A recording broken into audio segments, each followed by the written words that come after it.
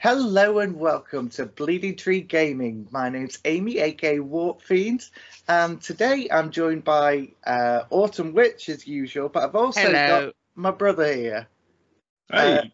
Luke, say hello. Hello.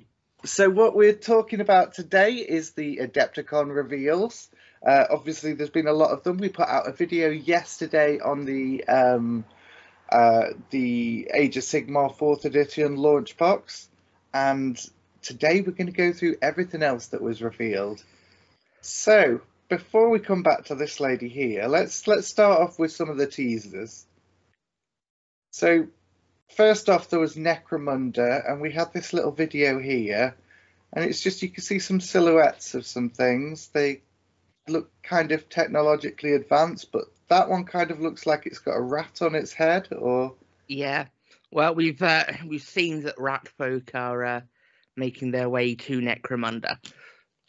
Absolutely, yeah, and there's a little kind of scroll down through the earth to this like sealed vault or something. I very much wanted to hear something about scabies and like the sump and all those underhive bits, so maybe it could be going that way. Yeah. Well, that'd be nice, some more muties. Yep. Always love to see a good mutant. Gotta love a green and purple colour palette as well. Oh yes, great fun to paint. So moving on, we'll just quickly discuss the heresy because it's Mechanicum, the Cult Mechanicus, it's whatever. Absolutely Mechanicum. We've heard nothing else talk. It could be. Yeah, we've heard talk for a while that the Mechanicum is on its way, and well, here it is. Yeah, I think a lot of well, certainly my friend who had the automatons, the like classic pattern ones, there was no support for those in Heresy for years and years, and I think it's about time they got like proper love. Yeah, I think it's going to be really cool, because with Heresy, you kind of, up until Solar Auxilia came out, you basically had like everything was just like one flavor of Space Marine. So going in and including Mechanicum, and we've got the Solar Auxilia already. Yeah, I think it's good that they're still expanding the setting. There's a lot of YouTubers who think that Heresy is dead. It's going to just stay. It's like a niche game, but no, it's getting expansions. And I'm pretty sure a lot of these Mechanicus models are going to be proxied in 40k as well.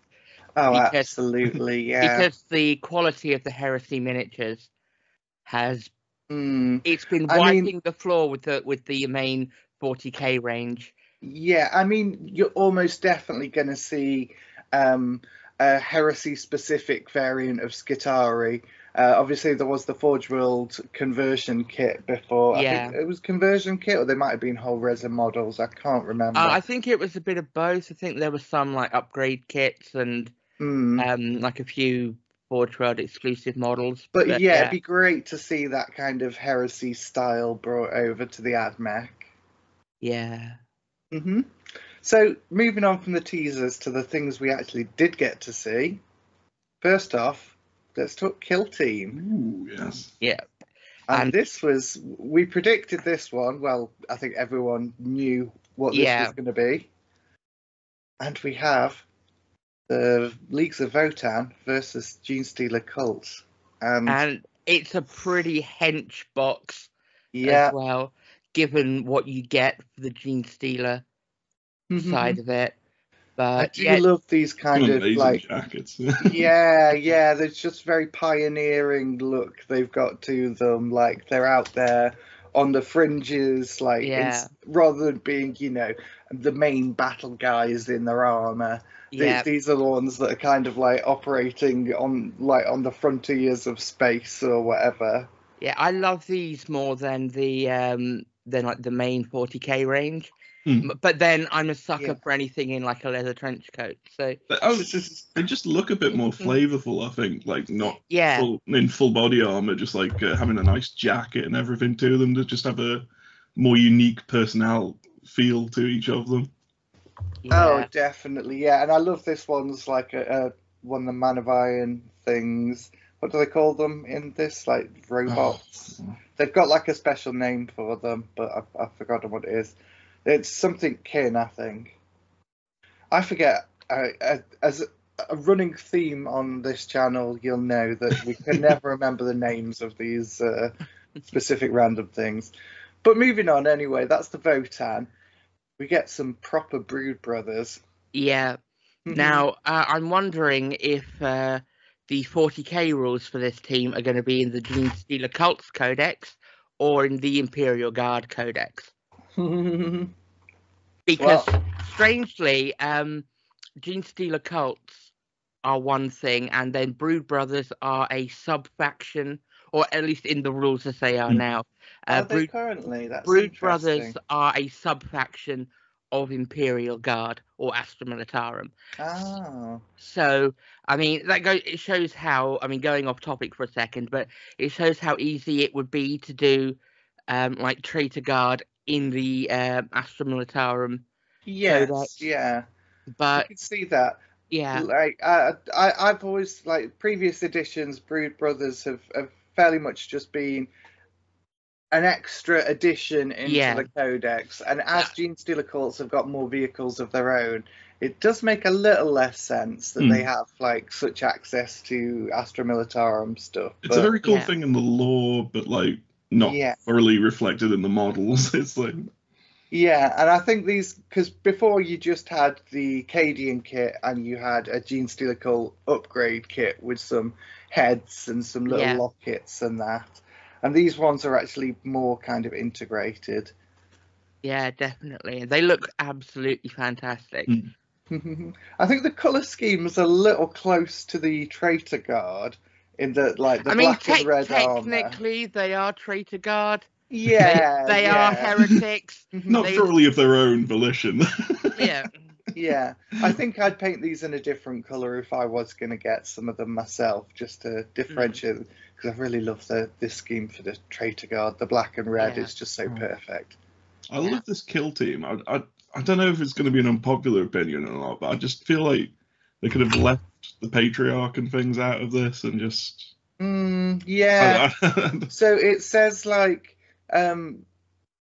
it's not uncommon to see these joining with kill teams. So obviously it's very uncommon to see the Patriarch going out. Yeah, it does. I mean, apparently you can't take the entire team in one. You have to like leave certain operatives behind if you want to take one of these. So there's a bit more flexibility. But what I'm hoping this hints at is being able to take characters in kill team again. Yeah, that would be interesting. Yeah, it can easily get unbalanced when you do start introducing characters. So long as it's done well. Yeah. And then there's also these bits of scenery which are the little plasma generators, and they're okay, but they're not the plasma generators from Dawn of War, which I was kind of disappointed by. They've got a similar vibe, I guess, but yeah. So that's kill team then. Next up, we have the other 40k thing I'm really excited about. Really? I wouldn't have thought you'd be excited about this. We have two new Chaos models, but they showed off in the video a lot of Chaos kits that are already out. Like, look at these. This is what you're getting in the box. The release was a little bit padded. For two guys, but there's the battle boxes as well that they're doing. So I want to say these two lords are beautiful. The multi-kit regular lord and the multi-kit multi-part jump pack lord. Yeah, they're both lovely kits, and we'll get a bit closer in a minute. But I think the way that they have chosen to release these in two different battle boxes, I think gonna taking be the like, piss a bit. I think they're gonna Yeah. be like £100 plus kits Yeah, as well. aren't they? yeah. I mean, they were saying in the reveals as well. Oh, of course, you could buy both boxes. Yeah. I'm just going up to my money Money tree. bags. Yeah, very much so. I think like just if they could have put out one box and the other one Yeah. just got released, that would be great. I mean, it's going to be that these models get individual releases as Yes, well. yeah. But, you know, for like, it's going to be like 3 or 4 months maybe before that happens. Oh So, yeah. I mean, I don't understand why they're releasing battle forces at this time of year. You Yeah, know, yeah. why didn't they announce these just before Christmas? Because I know. they would Very have flown strange. off the shelves. But I mean, obviously, it means They that look the quite reasonably sized battle forces, I'd Yeah. say. It seems a fair Oh, number yeah. of models. yeah, When the second... Oh, sorry. no, I was going to say, and battle forces, they do tend to go out to like the third party sites. So if you're with Yeah. Element or the Outpost or something, you'll get like a 15-20% off on them. I Mhm. mean, Element still has some of the Astra Militarum battle forces left over from Christmas. Hell, they've even got copies of Leviathan still. Yes. So yeah, it's I mean, I think it's good that you can buy a battle force. It's basically an army in a box. But when you've already got like those models and you just want like the one new thing, I think we're going to have to wait a bit longer. But of course, this also hints that we're going to be getting Codex Chaos Space Marines very soon. And yes. one look at that will let us know if we're going to be getting Emperor's Children anytime Oh. soon. Well, rumours are it's going to be this edition, so I think a lot of people are holding out hope for that. Yeah. Yeah, so just going back to the models quickly. Oh, I love the lightning claws, the dual lightning claws. That's such a cool look. Yeah. Obviously, there's plenty of options on these. I think it was option of a plasma pistol. There's an axe, I believe. Also a bolt pistol and Yeah, but who gives a Chaos Lord a bolt pistol? I mean, it's that just seems the most useless option ever. To be honest, I can't see many people choosing to take that. The only circumstance I can see that is just basically if it's somebody who doesn't know the lore and just literally thinks, "Oh, that looks cool." I mean, it's something for the bits box. Yes, you could stick it on a normal legionary or something, but and so you have the regular lords. So you've got chain axe, a maul, or a hammer, and a plasma pistol or a power fist. I love this loadout. It's like almost like a baby Abaddon. Yeah, it's very cool.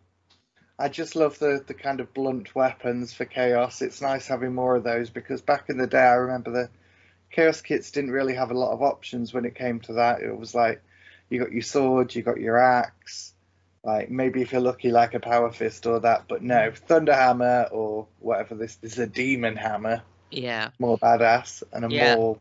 And again, it's more bits for the bits box, which is always good. Oh yeah, can't complain. Or you can magnetize them. Yeah, that could be an option.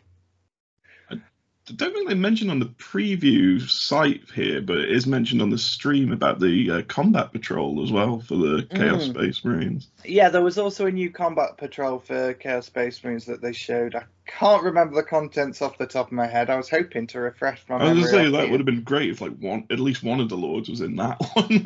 You'd think, yeah, but obviously it's got the Master of Possession, hasn't it? Yes. Yeah. But yeah, I think that one had Possessor in that one. So I don't know what was in that box. We'll have to talk about it when the Codex comes out. Yeah.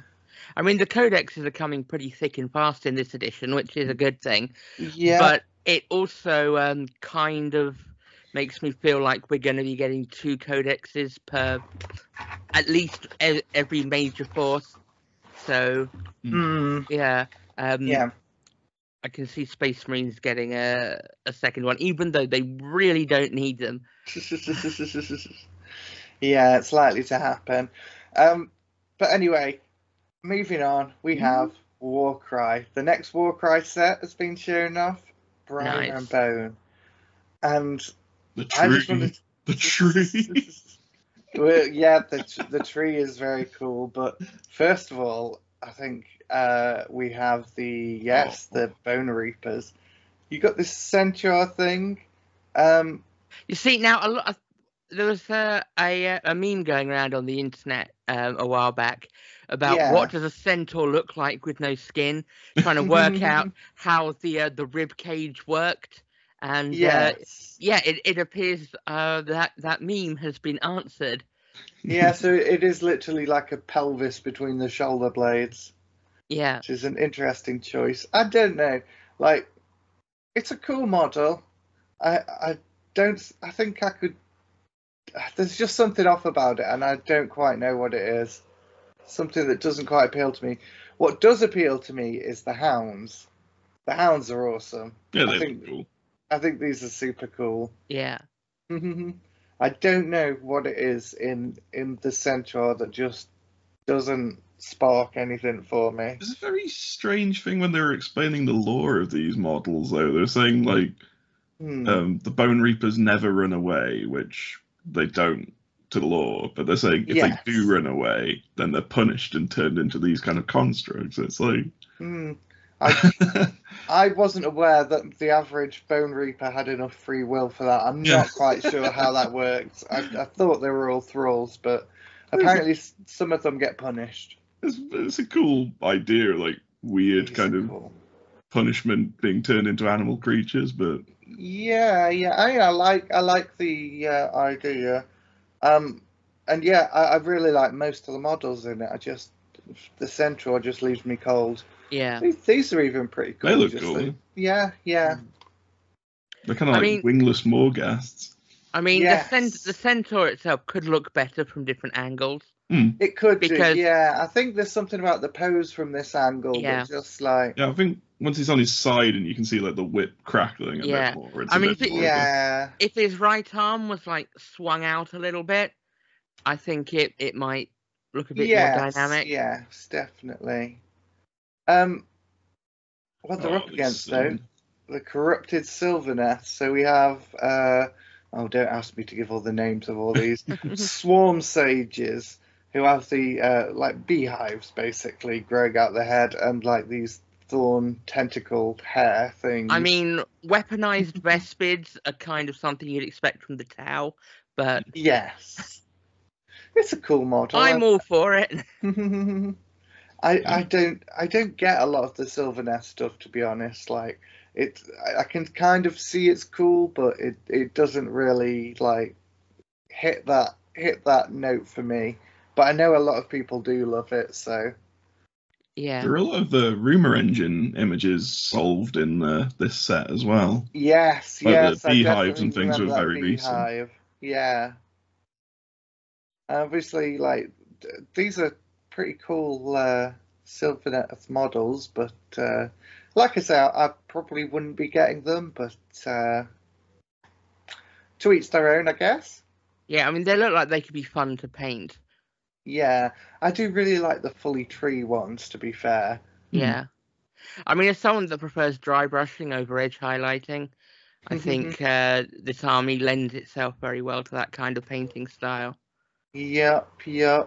And we also had the big mimic tree thing, and this is so cool. Like, even looking at this picture on my screen, I have to like just get closer to the screen to make sure it's not like a cartoon or something. Yeah. It really has this unreal quality to it. I really want Warcry scenery. It's just, I want to play Warcry, to be fair, but like scenery like this makes me want to get into it. Oh god, they've done some cracking scenery in previous Warcry sets, and I just think kind of the modularity of it all and kind of the multi-levels and all the walkways and stuff like that has just been an absolute pleasure. Yeah. So that's Briar and Bone. Obviously, I can't remember the name of it now, but the current Warcry box, I believe, Was that previewed recently, or is that still to come? Oh, it's still to come out, yeah. The one with the Lumineth Realm Lords and the Nighthaunt. That's the one, yeah. No sign of that yet, but obviously GW does preview these things a bit in advance, so Yeah. fingers crossed we hear about that soon. Moving on then, we have Underworlds and a new season in the Wintermoor. So obviously it's about time for a new season. We just got out of, what was it, the Death Gorge, and these models. Yeah. I do love it, but I can't shake it's the kids stacked up in a trench coat to make Yes. it an adult. Yeah. It's very much a Vincent Adult Man type scenario. Oh yeah. I did hear them say like it was a father on his son's back or a son on his father's back or something, and I couldn't remember why in particular, but he seems to be dressed up as like some kind of Stormcast, like kind of in tribute to one maybe. And they've just got a very kind of Dark Soulsy look, like it's just like kind of really grim. You know, I've been playing a lot of Dark Souls 3 at the minute. That's my current one, and these could just be in that game, honestly. Apparently these are all meant to be regular humans that have been touched by lightning, and they believe themselves to be sacred to Sigmar. Yeah, they're like the equivalent of just like Zealots or whatever, but they've been caught by a Stormcast lightning when they zoom down and burnt by it or whatever. It's just a really cool origin story and really cool miniatures. And yeah, against them we have Flesh Eater Courts getting more love. They have been getting a lot of love of late. Yeah, and I think these are really cool. I love the kind of bat one. Yeah. Very kind of baby Vargeist look. And then this butcher one. The butcher is amazing with like flesh hooks hanging over him. And the kind of you will prepare a grand feast. Yes. So yeah, that's the Wintermoor. So I'm looking forward to that one, definitely. Always nice to see the Underworld warbands. They always bring something a bit new to the table. Yeah. And, oh god, I want these ones so bad. The things I could do with them. I'd be very tempted to go halves with you on this one then. If you Go for it. That's our plan. Right, moving on then, we have the Old World, and everyone knew the dwarfs were coming. Dwarfs! I love the dwarfs. I may have mentioned it once or twice on the channel, but I love dwarfs. So we have the book for Dwarven Mountain Holds, and obviously they've come with them. A bunch of the older stuff is being re-released. You've got your just regular dwarf warriors, your quarrelers and thunderers, your gyrocopters and the gyro bomber, and you get the new stuff too. And I believe they said this guy was. Yes, it comes in plastic. There's a new plastic dwarf lord on just being carried on a shield. I still can't believe he's just not another chunkier custodian. Yeah. Oh, this is a fantastic model, though. I really love this. It's going to be like, I know there's a lot of dwarf fans out there who probably weren't even expecting any new plastic models out of this release, and have been absolutely spoiled rotten with this. Yeah, I mean, I think that all of the returning armies for the Old World are going to get a new something. Yes. Also, as well as that, we have the Dwarf Thane. Sorry, what's this one? Oh, this is the alternate option for that, I believe. Yeah. You get one that's held by the shield bearers and the other on foot. And this has a very kind of almost a chaos dwarf look, I think. Don't tease me. It is, it will be a good conversion opportunity there, I'm sure. And yeah, then you have the resin Thane with handgun, and you have Ungrim Iron Fist as like a youngster in this one. Big ginger dwarf. I love a big ginger dwarf. Yep.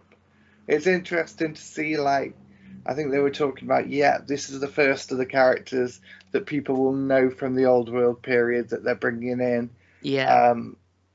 But obviously, like, they're going to keep on gradually introducing their younger selves. Yeah. I mean, when it comes to the elves, it's not going to be as big a thing. Yeah. Because they're immortal. They've been around forever. But yeah. Exactly. But to see that, that line of continuity from here, because, I mean, the setting is a prequel to the old world as we know it. So, yeah.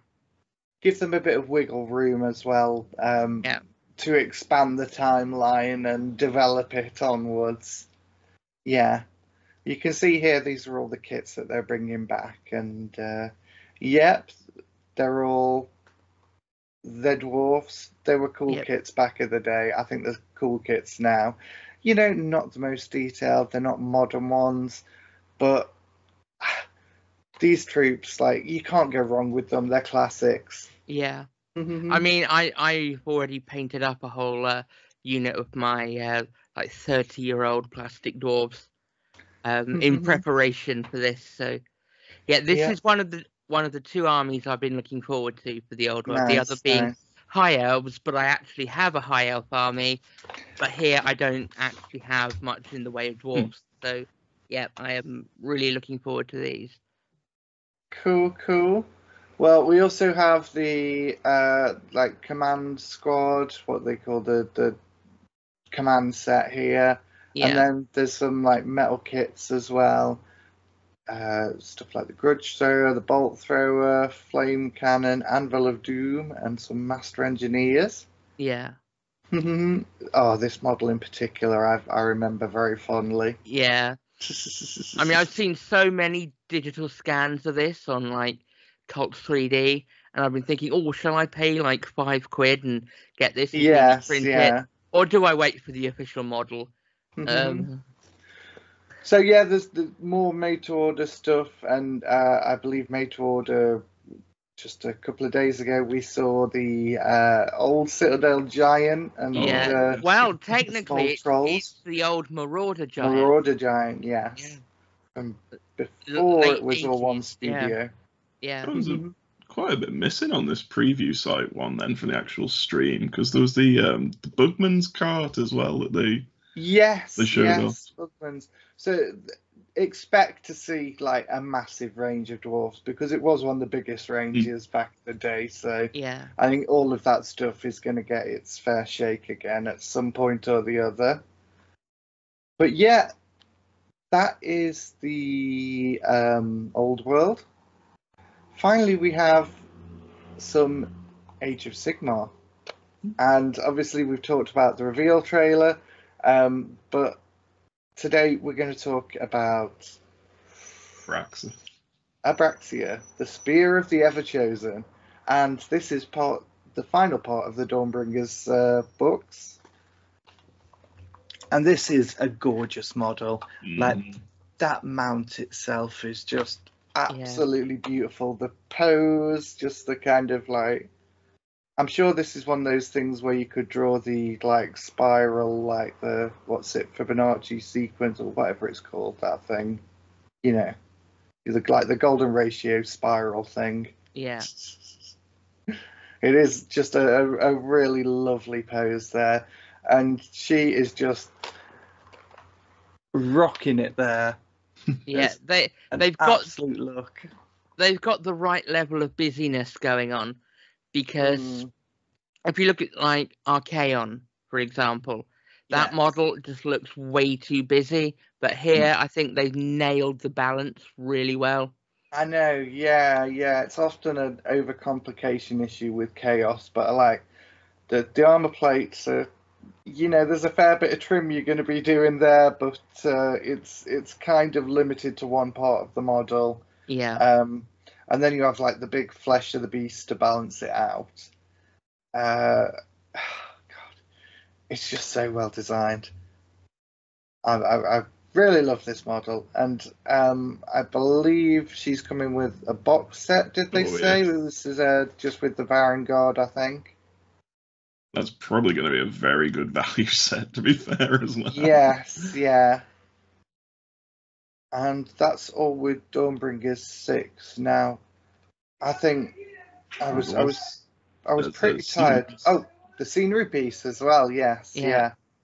And this is gorgeous. Obviously, as a Chaos player, I love this. Yeah, I mean, this wouldn't be out of place in 40k either. Oh yeah. You can use that quite easily. If you get this and aren't using the rules for it, definitely just shove it on your board as a standard piece of terrain. It won't look too out of place. So it's really nice to actually see Slaves of Darkness are actually getting their own terrain piece finally as well. Yeah, I think they're like fairly much last to the party. I can't think of anyone else who hasn't got one. And there it is from another angle. So that's a very cool Dawnbringer 6. Obviously, it's all about kind of the rise of Abraxia, and this is obviously going to lead into the Skaven for the start of 4th edition Age of Sigmar. But yeah, that is all the reveals. There's been a fair amount shown off and a fair amount of chaos, which means it's one of those reveals that I really enjoy. But yeah, we hope very much you've enjoyed our little chat on them. We've been Bleeding Tree Gaming. Don't forget to like and subscribe. And we will see you in the next one. Bye. Bye-bye.